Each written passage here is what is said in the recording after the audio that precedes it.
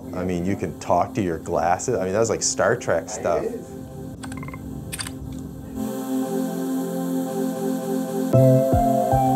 Hello, my name is Kevin Carrier. I'm with Vision Loss Rehabilitation Canada here in New Brunswick. I'm just going to demonstrate a couple pieces of technology that are standouts in the low vision and blind community. I have a condition called Stargardt, so I do have some vision, but functionally, in some sense, I tend to work non-visually, you might say, because it's just more efficient. This one's unique because it does have a QWERTY keyboard. We can use this to connect to a computer, a smartphone, a tablet, what have you, and it will interface with the screen reader that's built in. We can control it with the keys, but then it'll display whatever the screen reader is focused on these dots here, which are 40 braille cells here, and they have mechanical little pins in them that will pop up and down to represent different letters or words in some cases on the screen.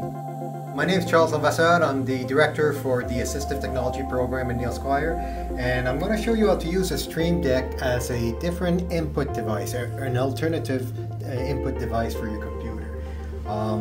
So basically, if you want to open up apps or software on your screen, you could use your mouse, you could use your keyboard, whichever, but you can also program this Stream Deck here, and for example, I got a screen here that I could go and open up my OneNote, and by clicking on the OneNote button, you can see on the screen that OneNote's opening up. Click 2. Yes, I can be there at 8:30 in the morning. See you then. Click Send.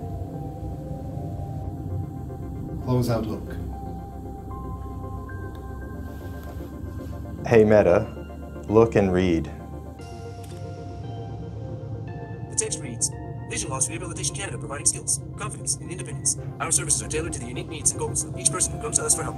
Just like every person who experiences vision loss is different. No, it could certainly completely change how a blind person or low vision person or anybody is able to navigate their home, their workplace, their community, shop for themselves, read mail when they get it, you know, independently.